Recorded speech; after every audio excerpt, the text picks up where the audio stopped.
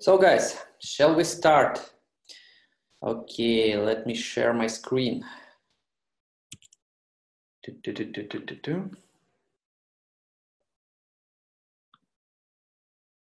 Okay. Share. So, please tell me guys, do you see my screen?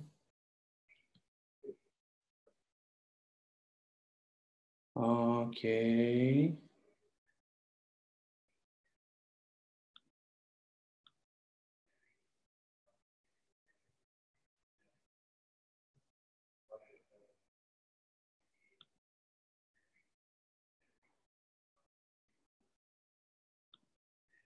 Okay. So guys, what about my screen? Do you see it? Can you see it? Do you see it well? Yep, I do. Cool, guys. Yeah, it's enough. It's enough. Thank you. Don't follow the chat. Okay, so shall we start? Learn to use Postgres for real. Yeah. So, who am I? My name is Boris Popovschi. Hello, guys. I'm from Chisinau, Moldova. I'm working on Pentalog company on a position as a Golang developer. I'm in a software development for 5-6 years, maybe. I prefer to use open source and to put something in open source. So I'm an Elasticsearch, all the libraries for Go, for PHP contributor. I am the Zen Framework 2 contributor because in my past I was a PHP developer. Also a Doctrine ORM contributor and things like that. So just take in consideration before you will ask the difficult questions. I have a karate practitioner for 14 years. Yeah, just don't forget about that. So what about the Postgres? Postgres user for 5 years. I really love Postgres. For me, Postgres is the best open source free database because the best database is Oracle and it's not free at all. So yeah, I'm a little bit of MySQL hater, but it's not the topic of our webinar today. So I just promise not to hate too much MySQL in that webinar. So I really prefer the SQL way. So I'm a little bit SQL evangelist. So, and NoSQL, yeah, just fine. No complaints, no offense. So what this webinar is not about. First of all, we will not compare the databases MySQL and Postgres or something like that, DB2 or Oracle DB. No, and that's not the topic. So we will also not compare NoSQL and SQL because it's just separated domains, and no, it's not interesting for us today. Okay, we will not discuss PostgreSQL query optimization because why? You can ask me. Because I haven't planned this 3-part of webinars. I want to make series like saga about the Postgres. Yeah. So the first one will be beginner's guide with the introduction in the Postgres unique feature. All you need to know about the Postgres to back then. Later to optimize your queries and to understand the Postgres inside. That's why we also will not discuss the buffer size or things like that, the cache, how Postgres interact with Linux kernel or something like that. But in the part 3, we obviously will discuss it because it's important to query optimization. So what this webinar is about. Yeah, we will talk a little bit about the Postgres user roles model. Not too much because it's more about for DBAs to manipulate roles and users. We will talk a lot about the PostgreSQL DB structure because it's a little bit unique for SQL. Also, I will show all my live coding session will be shown in a data grip module for IntelliJ IDEA, but also you can download from IntelliJIDEA.com website the full data grip ID. It's an ID for databases. You can find there adapters for Oracle, MySQL, or DB2, wherever you want. Also, we will discuss the Postgres features, obviously. So, and I hope you will you will increase your knowledge like that. So, ready? Let's start, guys. So first of all, I am the macOS user. Sorry for that, Linux guys. So I'm gonna show all in a Mac way, but you should do the comment like this. I will copy it and paste it to the chat for more convenience for you. But actually, it's pretty much the same. As a macOS user, we will install the app. An app inside have all those libraries. So just don't worry. After the installation steps, all will be the same. For macOS, Linux, no much difference. So we will visit the Postgres app. So macOS users, please. Oh, sorry. Another language. Postgres app. It calls postgresapp.com. I also can copy this link. No, not to open it. Sorry, guys. Okay. Okay. What's going on? You know, it will be not a live coding session without a fail. So I get one on the first seconds. Super, just brilliant. So Postgres app, I will not copy it. It's dangerous for me. So I will download it. It's pretty much simple. We need to wait a little bit. So Linux guys, by the way, if you have some question during installation, don't be shy. Ask them. So I will explain a little bit what we are doing here for Linux. We installed the PostgreSQL major library. We install Postgres client to interact it with TCP, and we install the Postgres contrib library. It contains a lot of cool stuff, like a lot of cool stuff. Trust me, to manipulate your DB. So, download. Yeah, still waiting, sorry.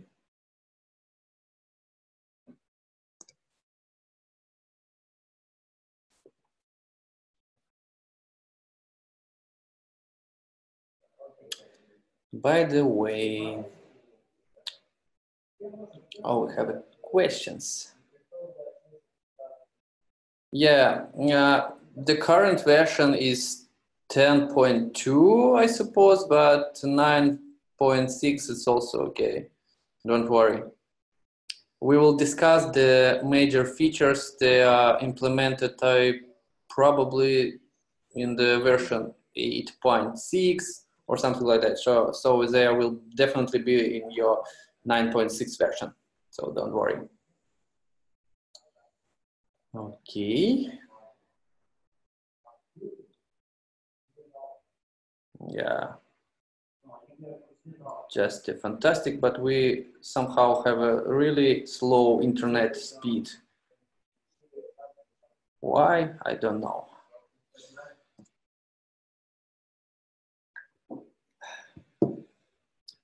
So, by the way, how many participants do we have?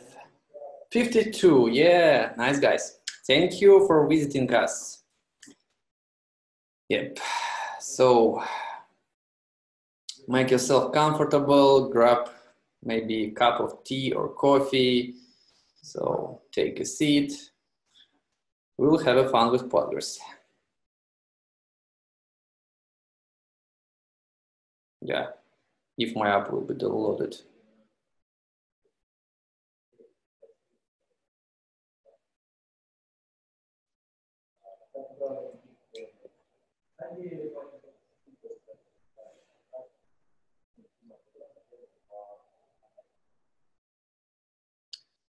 So guys, so Linux guys, or maybe macOS guys, how is your progress? Do you achieve to download the file? Because I don't know why, but my internet connection speed is really slow. Oh, Windows. Sorry, I just forget about Windows. Yeah, sure. I am I'm pretty much sure that there's a lot of Windows application, but as I know from version 2 on Windows, you probably can use the bash, also the shell. I don't know, the Linux kernel in the Windows, and use that command for Linux. Where is it? Here. Sorry, I really forget about the Windows. Yeah, my bad. Okay. But we can Google it.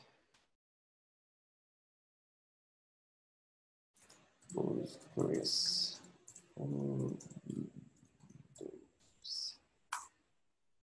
Okay.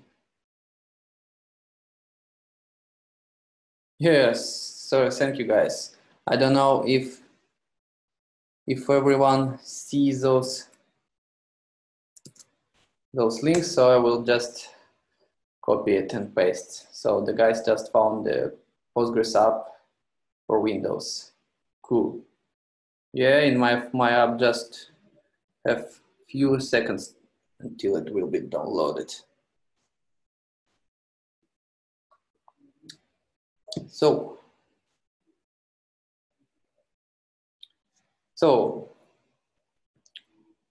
till you are waiting for my brilliant app will be downloaded, everyone, which of you received the email with the link on our cloud system with the database dump? So just be prepared to import it. Okay, just try to remember where you stored it. Yeah, or if you are not stored it, just try to download it. Yeah, so my file finally is downloaded.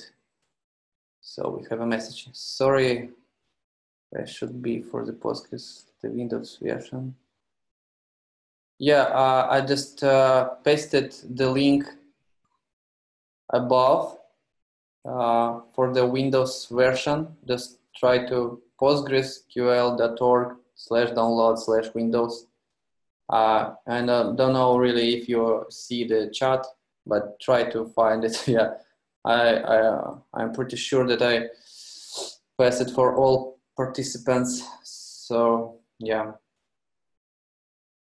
Okay, that's why I love the macOS. Yeah, and we just install it. Yeah. Now, okay, we need to wait a few seconds, but it's convenient enough. Yay, cool. Okay, so we need to start it. Not the Postman. Oh, sorry.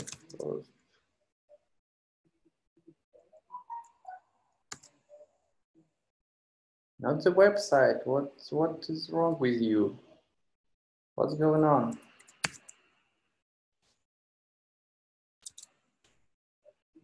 Yeah.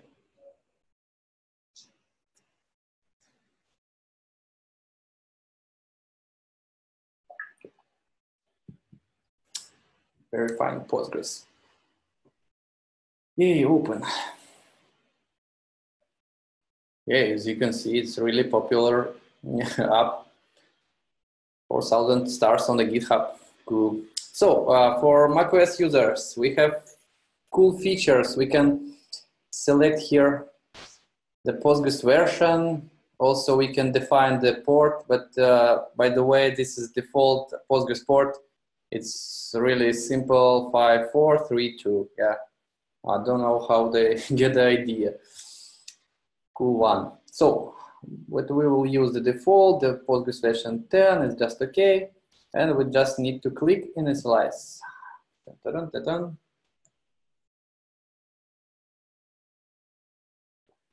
Yeah, by default, the Postgres app for macOS will create for us a DB. It will be called as your macOS default user. For me, it's B Popovschi. It's like Boris Popovschi. So it also creates a user, but we'll not use it. Just try to explain you a few things. So let's test it. We will use the terminal. Yeah, we are the cool guys. We also use terminal. So the magic keyword is PSQL. Yeah, so it helps, it works for me. But Linux guys, sorry, but I pretty much sure that you will get an error. Yeah, and it's just ridiculous. Yeah. Why you will get an error? Because by default, the PSQL command use the default user and default database. So if my user is Boris Popovschi, it just use Boris Popovschi user for Postgres and B Popovschi as a database. My Postgres app by default created it, as I told before. But on Linux, it doesn't work so. So you will get an error if you will just type the PSQL. So you can type the PSQL. You can make something like a su Postgres, because by default the Postgres user is just created, and then you can use the PSQL without anything. But by the way, how you can define your own user.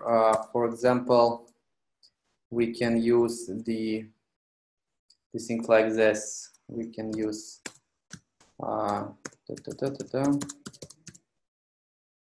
sorry, the capital U. So this is how can you define the user. In this, how you can define the database, the small d and also B Popovschi.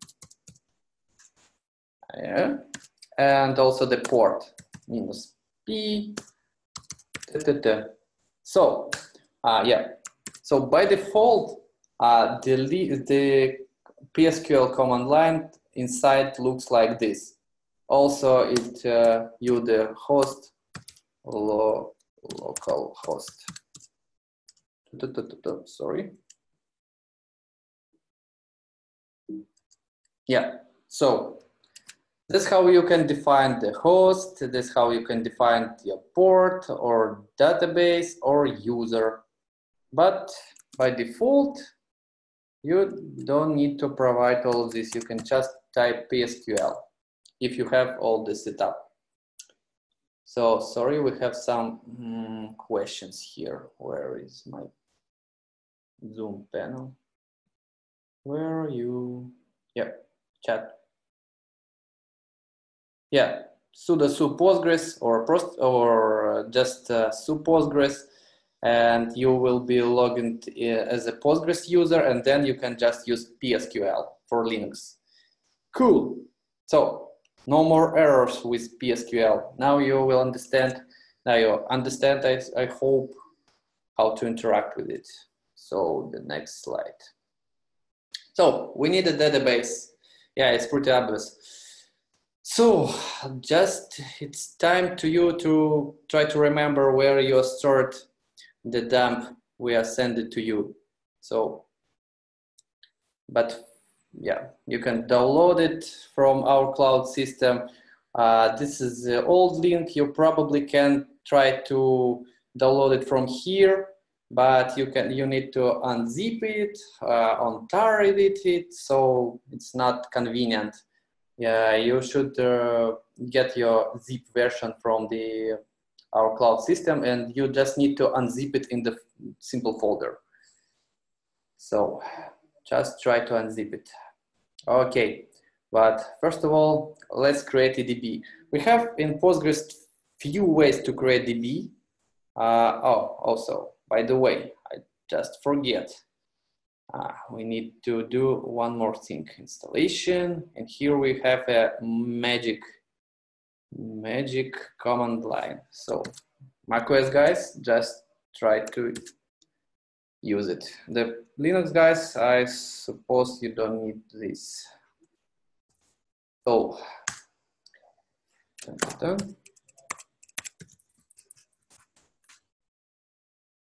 yeah. So the thing is, this command will just configure all the binaries paths for our Postgres, and we can use the binaries from the Postgres libraries. For example, like this. This command line we can use just from regular terminal. This is the Postgres binary small script called createDB, and we just can define the DB name. In our case, it will be P5 test, like Pentalog test. Yeah. This is a little bit time for marketplace, yeah. So, or we can do the old school style. We can log into PSQL with our Postgres or sudo user and just use the SQL command line, create DB database. Okay, let's try the first one. Here we need to refresh session in our terminal to make it work. So we have one more question, sorry guys. Yeah, Ibrahim Drama need to quit. She has, or he has an emergency, yeah. Be careful, man, or girl, yeah. Just have a good time. Thank you for your time.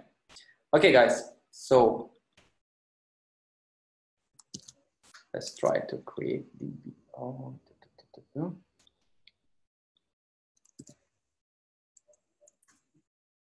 nope. Okay.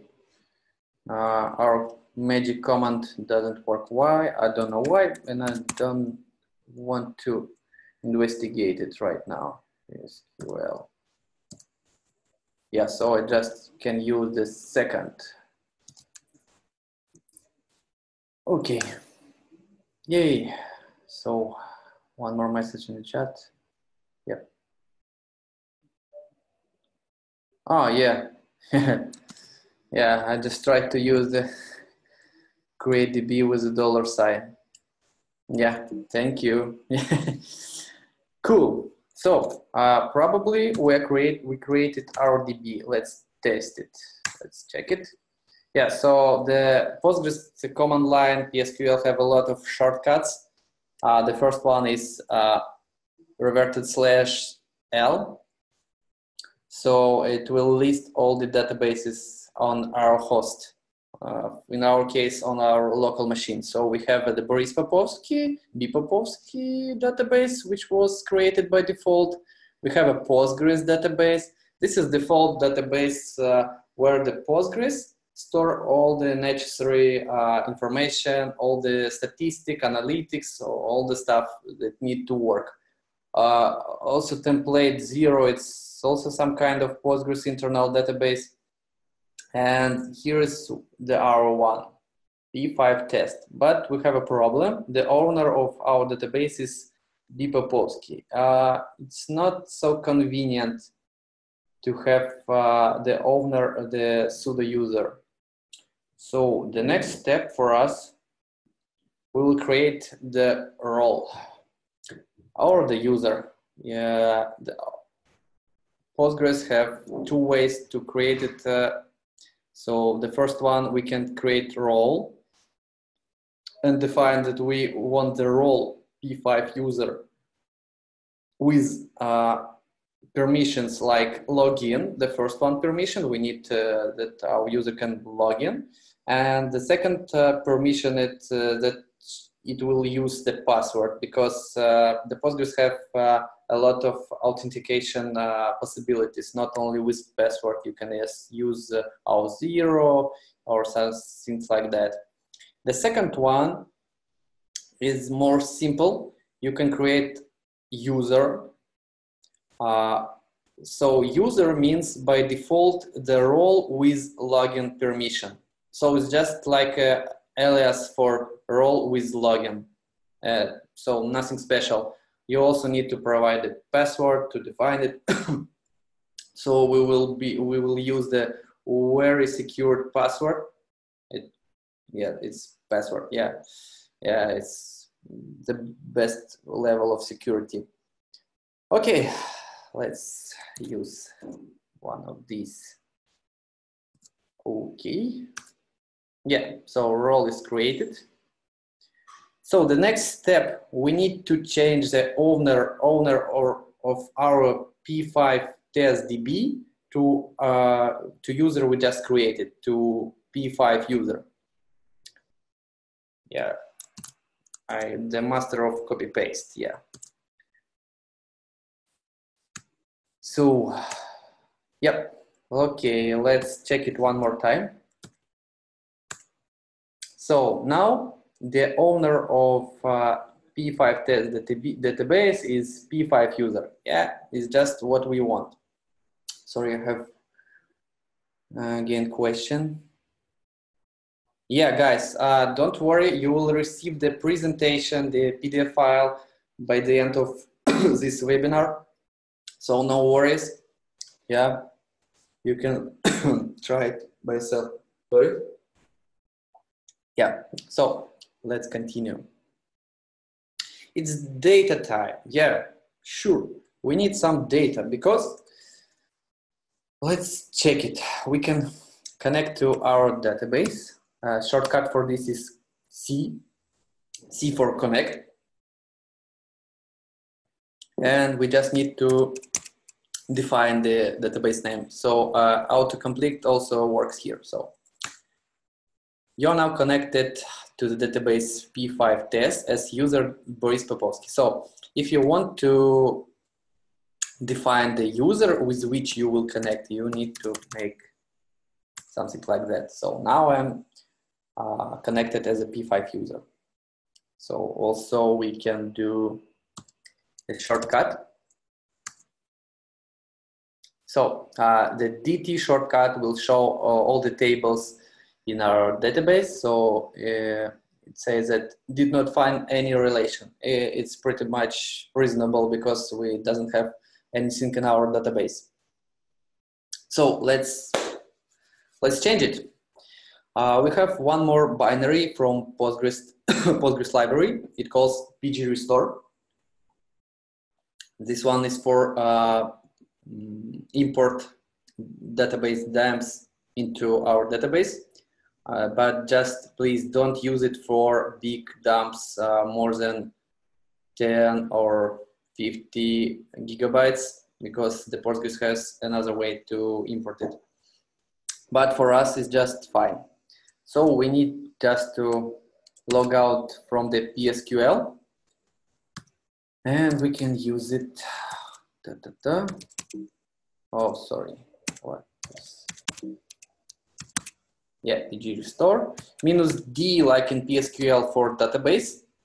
We define P5 test. We want to import our data in our database, not another one. And we just need to define the way to our folder. I previously asked you to unzip your dump you just received from us into some kind of folder. So please define this folder. Users, Popovschi for me. Work and DB, no? Yeah, so, yeah, so for me it's done.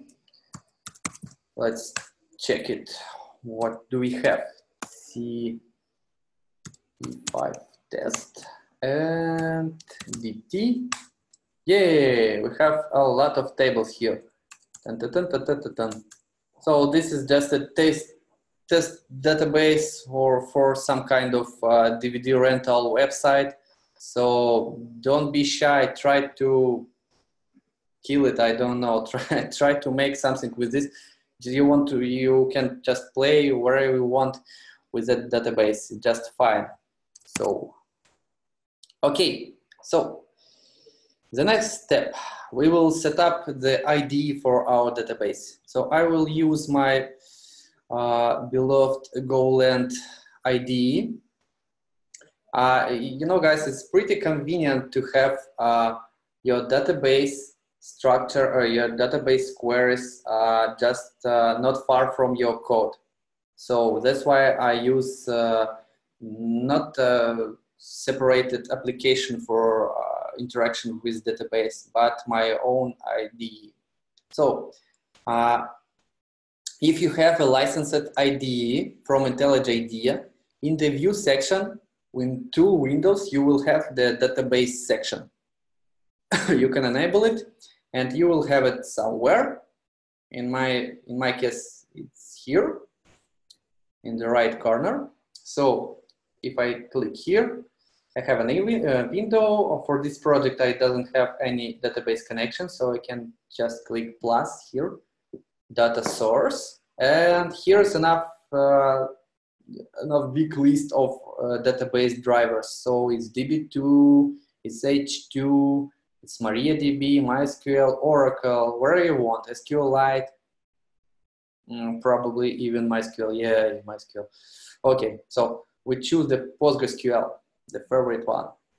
So it's just a name. Yeah, you can choose wherever you want, probably webinar. The host is localhost for us. The database, this is just a default database on which will connection be established. So we can leave it as a Postgres. So the user in our case, it is P5 user. And the password is, do you remember it, guys? This is really secure password. Password. Honestly, if you do it for first time, probably here you will get a message that you need to install the driver. Just click on it and or here, oh yeah, here, driver. And driver will be automatically installed in 30 seconds probably. So it's not a big deal. So here is the port, it's default one. So let's just test connection. Yeah, successful, cool. Apply. So the next step, we need to configure which databases and schemas we want to show, because we honestly don't need the Postgres database here because it's just useful for us. We want to use the P5 test, and we just can type all the schemas. Okay. Okay. So basically you can choose all the databases if you want. Probably if on your project there are many databases that you need, that's just okay. But in our case, we just need the P5 test database. So what do we have here? We have here our connection, webinar, databases. It's pretty obvious, it's databases. Here is our database P5 test. So what do we have here? We have here the schemas. I don't know, I can use something like that. Sorry guys. Yeah, I can use this one. Yeah. So cool. Okay. So the schemas, what is this? What does it mean? So the schemas is basically the default SQL pattern. It's nothing special for PostgreSQL. It's really mentioned in the SQL documentation. So the schemas is some kind of abstraction above all the relations in your database. Let's check it. So we have information schema, PG catalog, PG term, PG toast, and the public schema. So you can imagine the schema is like a container and in which you can store your tables and which you can store your indexes on all the stuff related to the separated topic. So the most basically use case for that, for example, you want to separate the ORM or your framework tables and relations from your business logic. Because all of us know that, for example, ORMs in PHP or in Java and Hibernate have a lot of their own tables on the relations, and it's some kind of mess when you open your database and you see the 100 of tables, and you just need one more. It's not convenient. So the schema container can be private or can be public. So in our case, we have a public one, and its name is for him is public. Yeah, it's pretty obvious. So each container schema, those are empty.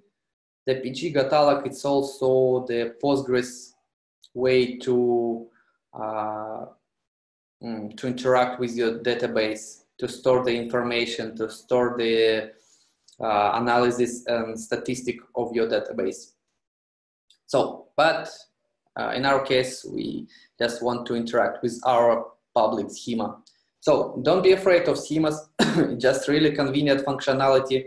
Don't be shy, try to use it.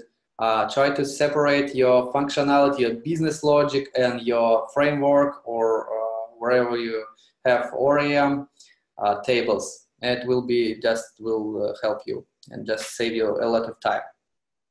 So what do we have in our public schema container? We have tables, yeah, but it's nothing special here. I will not discuss here the obvious SQL things like tables, like joins, like having group, or all the SQL statements. So the tables in the Postgres, they're pretty much the same like in other DBs. Yeah, sure, inside the realization of them are different, but I promise that we will not discuss it on that webinar. Just please wait for part 3. Yeah, it's like just in Game of Thrones. The most interesting will be in the final part. Yeah, I don't compare myself with author of Game of Thrones, but yeah, Postgres is also interesting thing. So tables, just quick look. We have actor, we have all our databases tables. So let's just try to fetch something from one of them.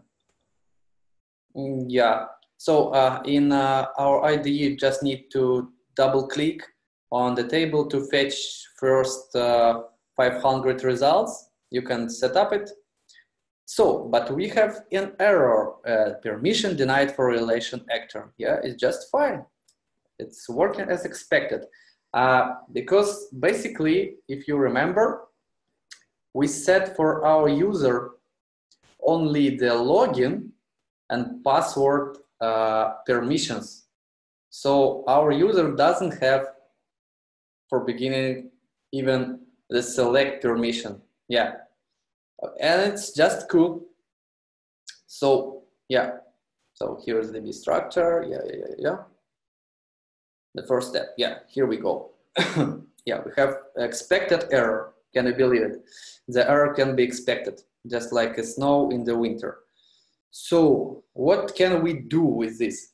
We just need to add some permissions to our user. But why do we make it like this? Because the first rule of DB security, you should revoke all the rights from the user and then grant them only when they need it. So if you work as a DBA or something like that in your company and you try to administrate your database, please rework all the rights from the users and just give them wherever you only what they need for their queries, for their work. Don't grant them all the permissions, and especially don't grant them the super user permissions. That's not secured at all. So we want to make a select. So in our case, for example, the developer from our company just write for us in the chat, say, oh, hey, hello, I need a select permissions. Okay, that's not a problem. We can copy paste it. Yeah, we have a nice presentation for this. And we will just paste it here and execute. Yeah, the grant. So the select permission is granted for our user. Let's check it. Let's try to fetch it one more time. Yeah, it works.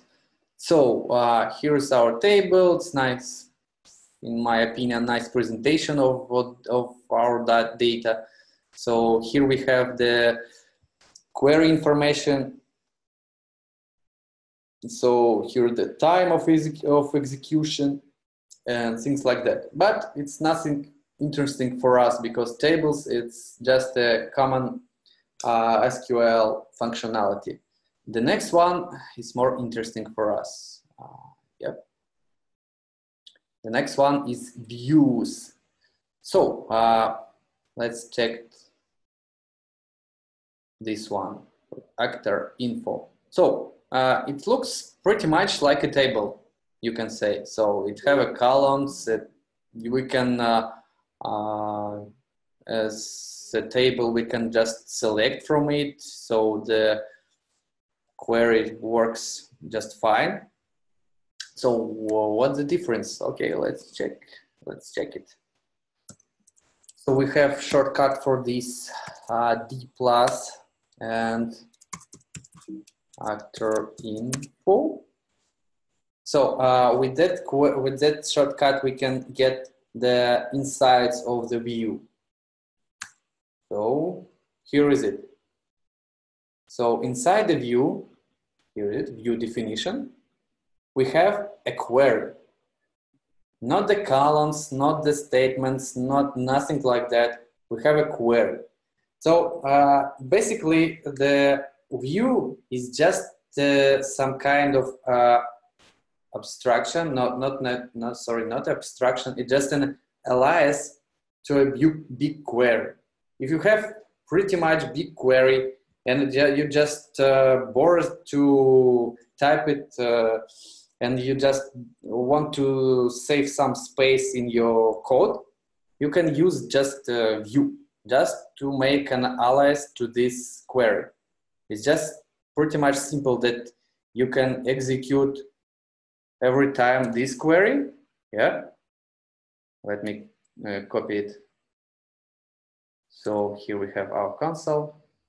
So you can execute this one on each iteration, on each code statement, or you can just execute the select.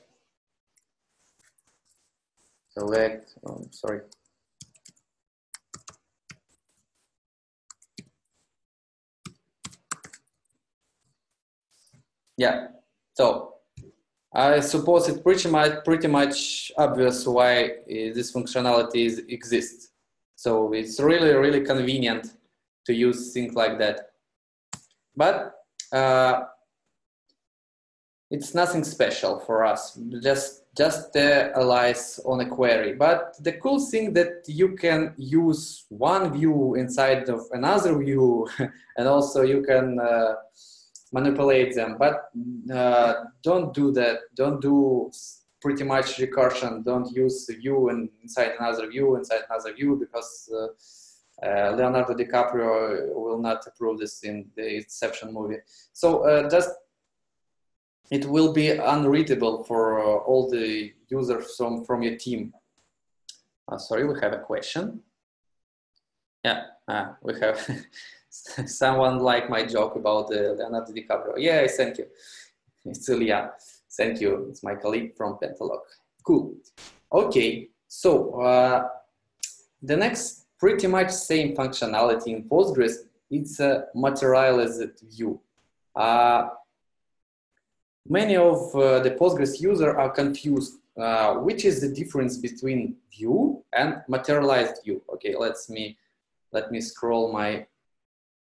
So yeah, here we have nice, brilliant explanation about the view. I copy pasted from Wikipedia. So if you want to check it, yeah, the Wikipedia knows better than me. Actually, yeah, it's really so. Okay, yeah, you can read it where we send the presentation to you. So yeah, we use views under the hood. That's what we have inside our view. So the next step is materialized view. So what the difference? By the way, that's how we can create the view. Okay, let me show how we can create the view. Dun, dun, dun, dun. So to create the view, just before your query, here the query, you need to type create view, actor info, S, and then just goes your query. Nothing special. Just don't forget semicolon in the end of your query. And that's just all. So to create the materialized view, you don't need much more than before. You just need to add materialized view before the view word. Yeah, sorry for the repeatness. Yeah, let's just copy it. So yeah, okay, you can jump to console, new console, yeah. So here we have our query. It's pretty much, just copied query from simple view and just added here materialized view and little bit changed the name. I just added the prefix MV as a materialized view. So the query is absolutely same. So let's just create it. Yeah, create. Yeah, we need to wait. Yeah, was 8 milliseconds. So now we have here. So yeah, just materialized view section appeared because previously we doesn't have any materialized view in our DB. So now we have it. Let's query it. Yeah. So it's absolutely same structure. We can check it. Yeah. So it's absolutely same structure in both our views. So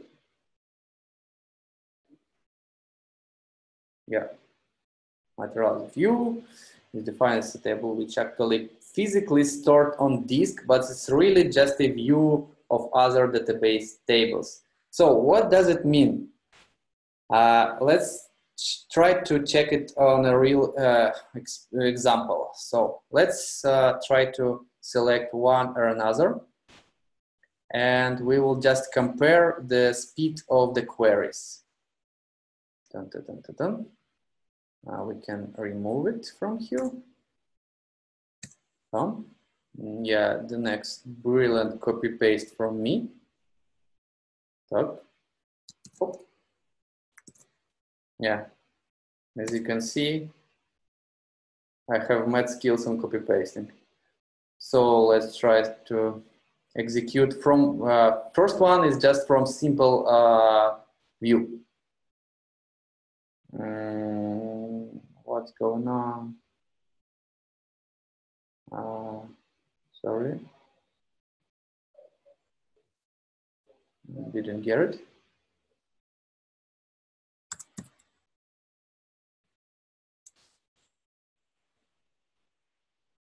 Yeah.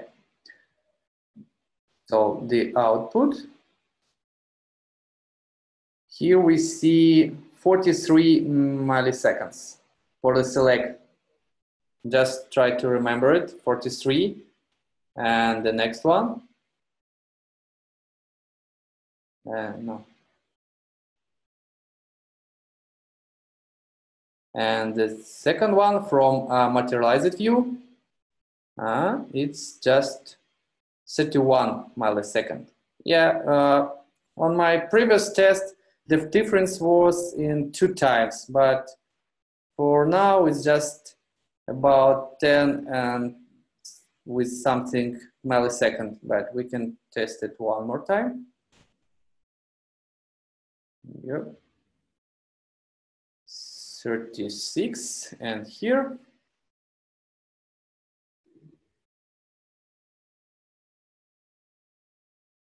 Yeah, just strange. Okay, but you should trust me. Yeah, we can, yeah, you know what? We can check it here. So yeah, my screen doesn't lie. So for the previous one on my test with just a simple view, I had 100 and 19 milliseconds, and with materialized view, I had 20 milliseconds, and that's pretty much realistic queries time. So just trust me. So yeah, you can ask what's going on, why on earth and who on earth will use those slow, simple views, and why, and actually why the materialized view is so much faster. Because, as I said earlier here, the materialized view is defined as a table which is actually physically stored on disk. So the materialized view has their own store. It's not just a simple alias for a query. It's some kind of alias for a query, but on the creation part, it selects everything from that query and store it physically on the disk. So it acts some kind of table. Probably the temporary table will be close enough term for this, but PostgreSQL have the temporary table functionality, so it's not the same. They're pretty much the same, but not the same here. So, but it's really just a view of the database table. So when you need to use one and when you need to use another one. So when you need to data be very precise and fresh, you use view because it executes a query on every request. So that's why it's slower than a materialized view. It doesn't have a cache or disk store or something like that. It execute your big query on each request. So when the speed is more important than the data freshness, you use materialized view. So, but by the way, there are by default the materialized view doesn't update your data. So it will store the data on the time you execute the creation query. So if you will have updates in your original tables, it will not attend and will not influence the data on the inside the materialized view. So that's why the data will not be fresh or probably will not be consistent. But there are ways in the Postgres how to update the materialized view data. But you need to make it with your hands, so it's not so convenient. So just remember, when you just need to analyze for your query, you can use simple view. When you need to store your data, maybe for just a statistic or something like that, you need to probably only once in a day refresh your data, you can use materialized view. So we have few questions in the chat, sorry.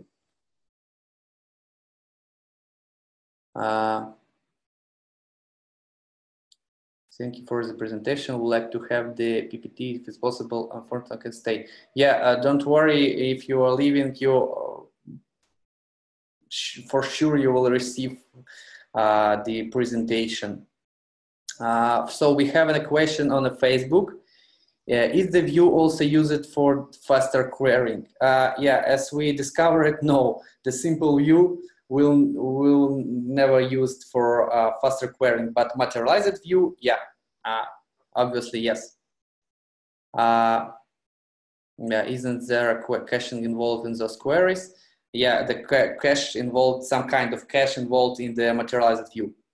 But this means that I must update the yeah, you need to update your materialized view. So there are ways you can use triggers. We can talk about the triggers in a few minutes later. So yeah, the materialized view, you need to use it when the freshness of the data is not so important for you. Oh, yeah. Okay, let's move on. The function and the procedures. So yeah. Another question from Sergey. Shouldn't reading from disk be slower? Yeah, just trust to Postgres. The Postgres really can read from the disk fast enough, but you should take in consideration that you try to compare the reading from the disk from the table, which can have, for example, 2 billions of rows, and fetching from disk the data from one separated query, which probably have only 1,000 of rows, so it's not comparable. It's pretty much obvious that materialized view will be faster. Another question, is there a kind of materialized view that is updated automatically anytime the tables is based, or no? Sorry, no. It will not be a materialized view. It will, if it will be updated automatically on each function or on each table update. But I will show the way how you can fix this. So the function and procedures. Yep, Postgres function, also known as stored procedures. You probably all heard of them because in another databases there obviously exist such kind of functionality. So it allows you to carry out operations that will normally take several queries and round trips in a single function within the database. Functions can be created in a language of your choice, like SQL, like PSQL, PGSQL. It's just just Postgres variant of PSQL, PL language. Even in C or the Python. Can you imagine it? You can write a function in a Python in the Postgres. Just a brilliant functionality. So here is a simple example of a function or procedure, or you can call it wherever you want in the Postgres. So just let me go to my ID. Yeah. Sorry. No. Okay. Now let me copy paste it again. Yeah. So what do we have here? Create or replace function. I suppose it's pretty much obvious. We can create, but if the function already exists, we just will replace it. Yeah, it's nothing special. The function is keyword for. Then we have the function name. It's pretty much like in your favorite languages, for example, I don't know, Python, C, or Java, or PHP. So you have a function name, you have the arguments, but yeah, in our case, we doesn't have any arguments.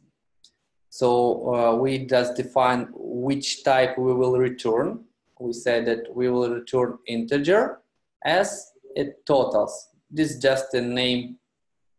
Sorry, the totals total. This is just dollar signs to define it as a variable. So we declare it total, type integer, and here is the function body. So it's just begin, just old, I don't know, Pascal style begin and end of the function, and inside we have select statement. So this is this language is PLG-SQL, but it also can be just simple SQL, because inside the body of function we have just a simple SQL. We have select, count, yeah, it's I suppose it's just fascinating function for you guys, but sorry.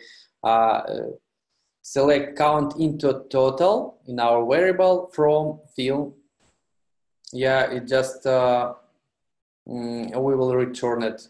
So yeah, it's a really cool function. So yeah, let's try to create it. Yeah, we created our function. So then let's try to select from it. The cool thing is that we can select from the function like from the tables. I will show it to you. So we have here our number. So total films, there's the function name. We can make an alias for it. Yeah, it will be total, wherever you want. So it's just another way to encapsulate the query inside some kind of view, or in this way, it's in the function. But it's just a simple example because your function can take an arguments. Your function can be more complicated.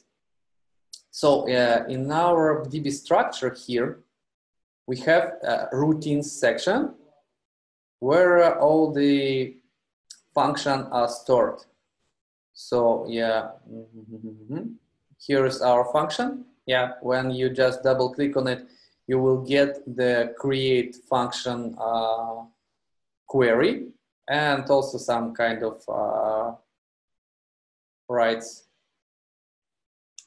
the right thing. So yeah, just change the owner to our user. Just ignore it. So we have a lot of functions here in our test database. We can just shortly check them. So for example, this function takes the arguments. So yeah, we define them. So here's the function name, here are the arguments. Yeah, it's just like your favorite language way. It also have a return statement. We defined here language as a SQL, as I told you before, because if you have just a simple SQL statement, you doesn't need to use PostgreSQL or another language, but you can. So yeah, it's pretty much simple. We select, yeah, the function just return the films and the stuff.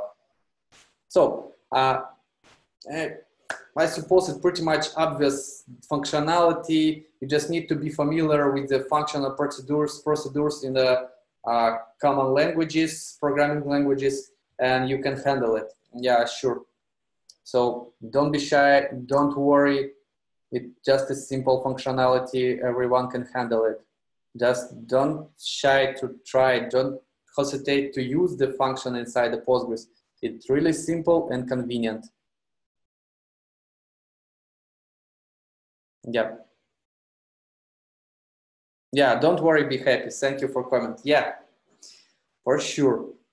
So the next. Yeah, here the interesting thing. This is a brilliant functionality. Trust me. Sorry, one more message in the chat. Yeah, now the question is the cost, the performance in using functions? In the just plain using of function, it does not have any cost because it's just another alias above the query.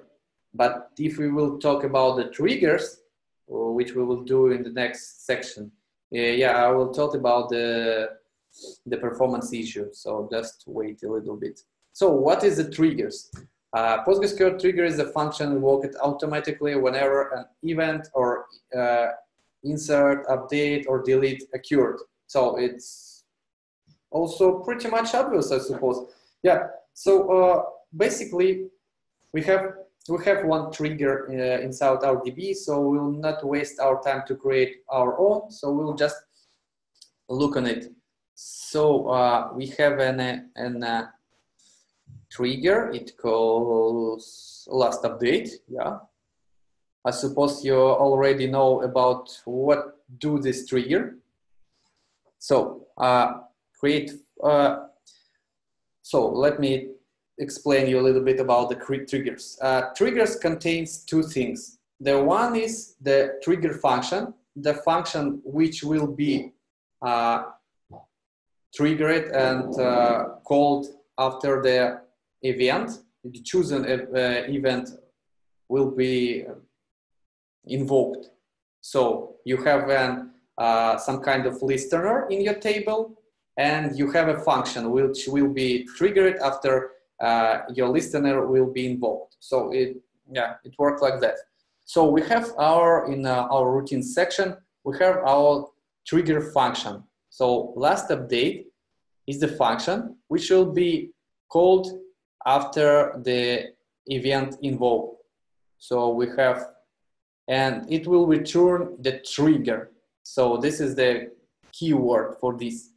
It will not just return the integer or something like that. It will return trigger and will do everything you need inside your body. So also we can define here language. And in this case, we for real, we need the PLGSQL question, because we have such interesting statement. New dot last update equals current timestamp, and return the new. So I suppose you already know about what's going on inside this function, but I will explain. The new keyword here, it's some kind of analog of this or self in our languages, programming languages. For example, in Java or C++, it's this. In PHP, it's also this. In Python itself. So yeah, it's some kind of, so here the new represents the table on which the trigger will be triggered. I don't know how to. So the column last update in that table will receive the value of current timestamp, and we will return the table. So yeah, it's pretty much obvious. So sorry, we have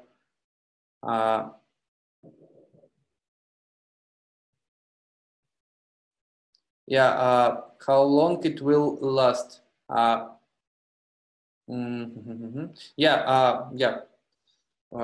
This I mean, new here is not the table, it's a row. Yeah, thank you for correctness. Yeah, it's some kind of table, but it's we deal with the row of the table. Yeah. So the second part, another questions in the chat. Oh, sorry, too much questions, guys. Let me just finish the show and then I will try to ask them. So here's another slide. So in our actor table, we can find, in our actor, we can find the last update, before update. So here is the magic. So on our table, actor table, we have our event listener. So how it define? Create trigger, last updated. Here we define when it will be invoked. So before update table, we can also use after, and the third variant is instead of. So you can redefine the default behavior of the update. But in our case, we just before an update. The guy in the chat asked, what about the transactionality? So here is the answer. To store the data consistency, you can choose when you want to emit, when you want to invoke your trigger function, when you want to update that data, for example, in our case, in our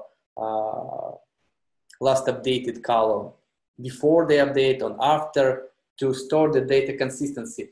But obviously the transaction isolation layer in the Postgres will deal with it by itself. So you don't need to worry if you set the transaction isolation level to the serialized. You don't need to worry. The PostgreSQL will handle it. So, but we will talk about the transaction isolation levels and stuff like that in the next series. So, sorry, not today, guys. So here we have the before update on table actor for each row. So here we can define the statement. For example, we just choose the for each row. But here we can have, for example, for each row where I don't know,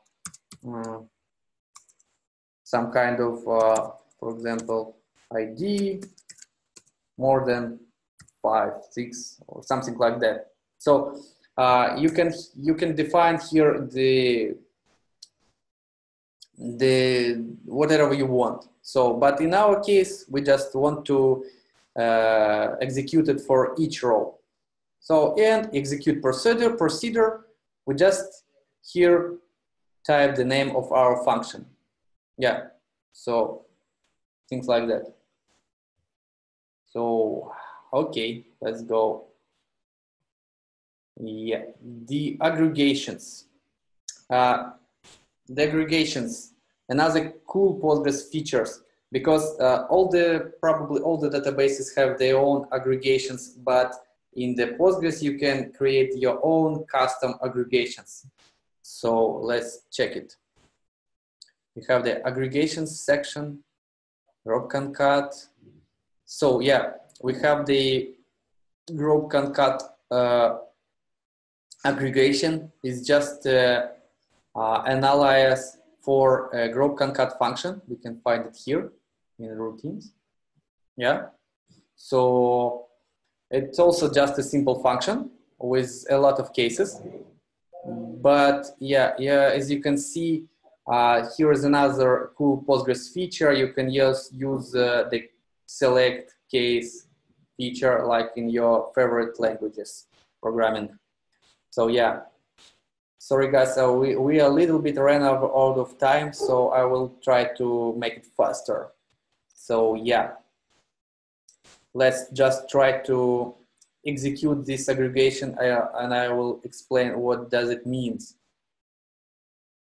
So yeah, for example, we have our group concat aggregation. So what does it mean, really, aggregation? For example, MySQL, yeah, sorry for that. MySQL have aggregations like count, sum, max, min, and things like that. So those functions help you to aggregate information from your table, from your query. So, but here we can define our custom aggregation. For example, in that way, we want to aggregate all the descriptions in our table fields as one monolith text. For example, we need it for analytics. We don't want to select each row by each row and then in our PHP script just to make it as a plain big monolith text. We can just make it inside the Postgres and just select it as a one field. So let me just show it. Yeah, so here we have text separated by comma. So we have one big monolith text. How it really works? So yeah, the group concat function just check if the description is null, then if description is true, sorry, the variant. So if the string is okay, we just separate it with the comma and that's it. So we just, on each row, we just concatenate the second row and go on, things go on. So it's pretty much simple, just really, really convenient. Don't hesitate to visit the Postgres official website and just to check the documentation. But we need to hurry up because we have so far a really, really fascinating functionality So yeah, also we have here sequences. Key sequences is nothing interesting because sequences is just an analog and of auto increment in the MySQL, for example. So yeah, you just can iterate. You can just add. You can just multiply your sequences. Just yeah, it's some kind of auto increment with a lot of built-in functionality. So yeah, you can also check the documentation.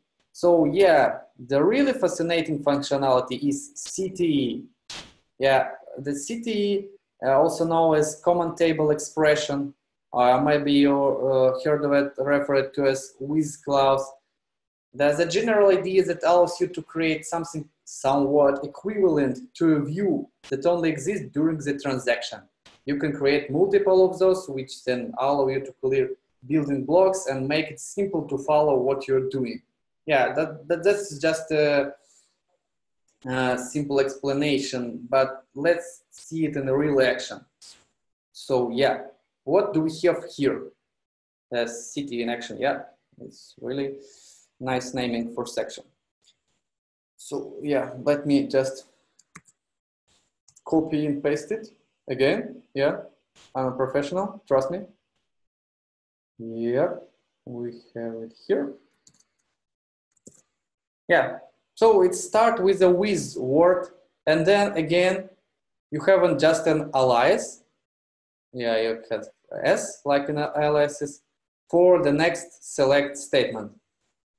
Or update or delete or whatever you want. So here inside you can put wherever you want your query, your function, your view, whatever you want. So it will just have an alias like this.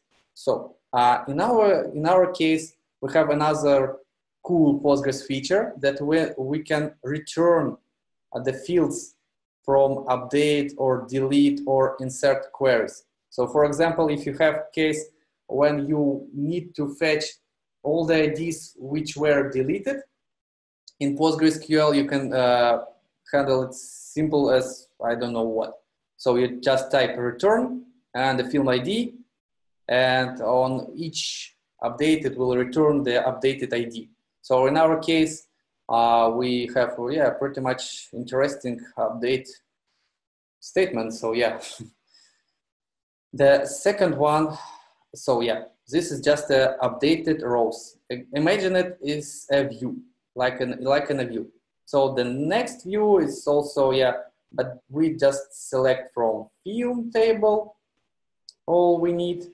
So it's rated films rated above the 4. So after all of this, so we define it to our views. We have a select statement where we can select from those views. Yeah, we can actually act with them and interact like with the real tables. So we can join them, yeah, and things like that. So let's just try to execute it. Yeah, so once again, permission denied for relation film. Remember what I said? You need just to grant the rights that you need. So in that case, we need an update, right? So yeah, we'll just grant an update permission for our user, and it should work. Yeah. So here is it. So our CTE update with the select inside, with select above all of that, just return for us results. It's really brilliant functionality. Trust me, guys. This is just a simple example. I just doesn't have enough of fantasy to create a really cool CTE for our test database. But trust me, in my projects, I use a lot of them, and they're usually they're in 4-5 times bigger than this, and 4-5 times more useful. Yeah, just trust me. So yeah, this is it. It's just a couple of views. You can create how much you want of them, 4, 5. Also, you can select, or so you can select from previous view inside the next one. So here, for example, we can select from previous view. So you can step by step handle your data. For example, you can realize here something like map reduce or things like that. So yeah, it's just a fascinating functionality. So, but the next one is much greater. So yeah, only here you can hear the naming, the recursive city. Yeah. So I suppose all of you knows what recursion is mean. So it's nothing special for our programmers, developers, but for databases, it's really something new. So what does it mean and what does it do? So first of all, let's just try with a simple example. Yeah, you can I can read you the boring description. A recursive query is a query that refers to recursive CTE. Yeah, but no, it's just too boring for us. Okay, so what do we have here? This is just the loop. It really pretty much similar with our programming language loop, something like yeah.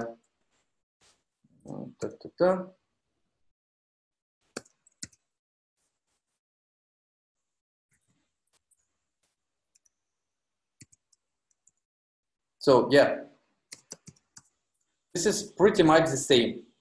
So in our case, this is the anchor, the basement of our loop. Here we define that E is equal to 0. It's, yeah, this part. So the next part after union, the keyword here is union.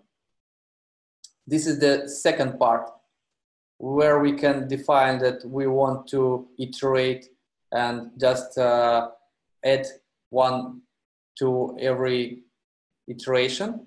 And we just here put our statement that E should be less than a 10. So yeah, nothing special.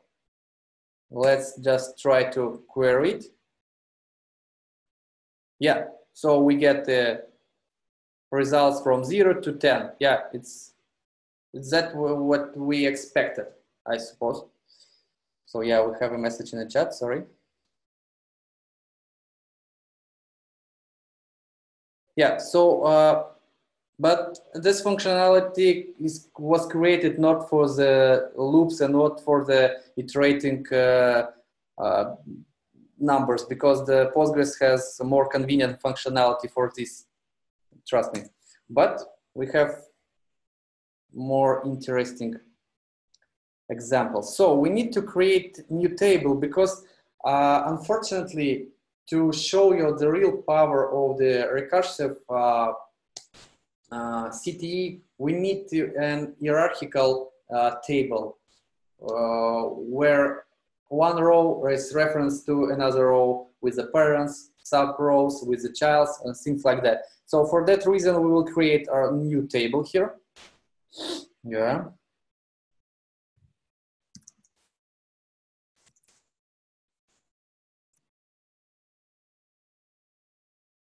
Yep. And insert inside the table. What do we need? So yeah, everything just works fine. Let's check if the new geo table was created. Yeah, here it is. So in that table, we have the parent ID. So the Earth is the much higher level in our geo table. So the second is Eurasia. It's like a continent. North America, it's also a continent. Then the Europe is just an abstraction above the Russia and Germany. Yeah, trust me, Europe is just an abstraction. Yeah, it's just a nice political move from my side. So also the Europe have inside here Germany, and Russia have inside also in Russia inside here Moscow, and things like that. So just a hierarchical structure. We have a parent with a child. So the real major case when you need to select, for example, everything inside the hero. It's just a real use case from the life. So how can you do? In the old way, you will fetch all the data and then filter it inside your PHP script, for example, and then with the help of 4 loops, you will just structure that data. This is the old way. Trust me, I did things like that in my previous experience. So, but now we can just use simple and just beautiful functionality to deal with it. So here we have pretty much same structures with recursive select. This is the basement. As you remember, it's just our, for example, e equals 0. So we just defined that we will have 3 fields inside. We selected from our database and put the statement that we want the parent were 4. Just the 4. It's a euro. So we want everything inside the euro. After that, union all. You can just here put in just simple union. It's just a useless word. Yeah. So after that, here is the recursion part. So yeah, you just can say that you want to select every row from the base statement, and from that result you will fetch their children, and from their children you will fetch their children until the nothing will be returned. So that's how it works. And then you just select it from R. So let's just try it. So yeah, we have Russia, Germany, Moscow, St. Petersburg, and Berlin. So yeah, we have everyone inside the euro. Something like that. So also we can simply here, for example, at the level, for example,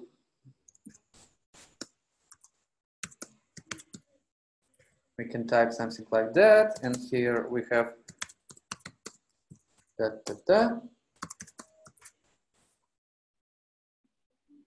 Yeah, let's try to execute it.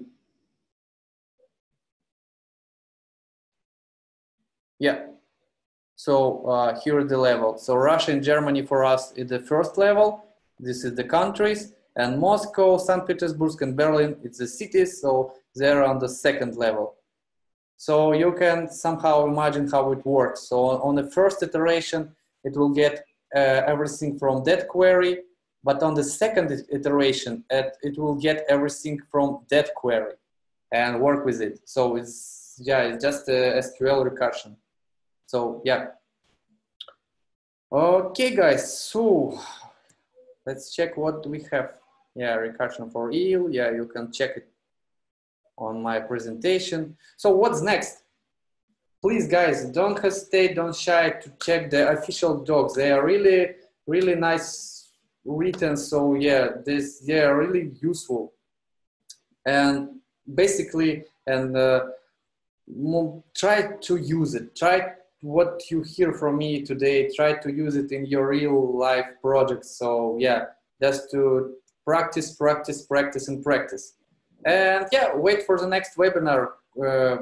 It will be about the query optimization, monitoring, logging, and other cool stuff. So yeah, question and answers time. But I suppose I answered a lot of questions. But if you have something, you just can type it. We will store it, and probably I will answer later on them with email or with a big post about this webinar. So yeah, just don't be shy and ask some questions.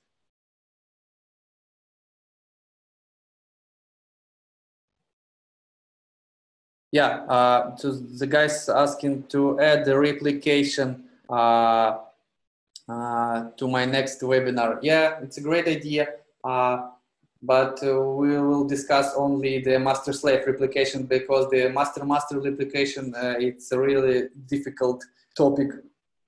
So yeah, guys, also don't forget to leave some kind of feedback, please, because it's really important for us. It's really an experiment. This is the first of the many, I hope, webinars in our near future. We have a lot of topics to discuss. So yeah, just please leave some feedback. It was bad, good, the sound was bad, or maybe the presentation was too boring, or maybe presenter was too political when he said that the Europe is just an abstraction, something like that. Don't be shy. Tell us what do you think about us, about our presentation, and yeah. So, and yeah, also don't forget about the questions. Yeah. So also, yeah, thank you guys for all of you to visiting this webinar. Thanks to all my colleagues from Pentalog for helping organizing this event. So yeah, we just I hope have a great time together, and I'm looking forward to hear from you and to meet you in another webinars. So yeah, don't worry, all your questions will be stored, I suppose. So yeah, I will stop share my screen.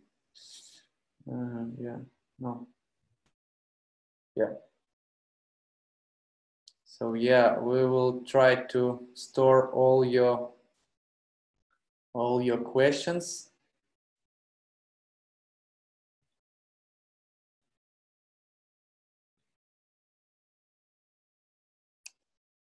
So yeah. So guys, thank you very much. Have a nice evening, day, or morning.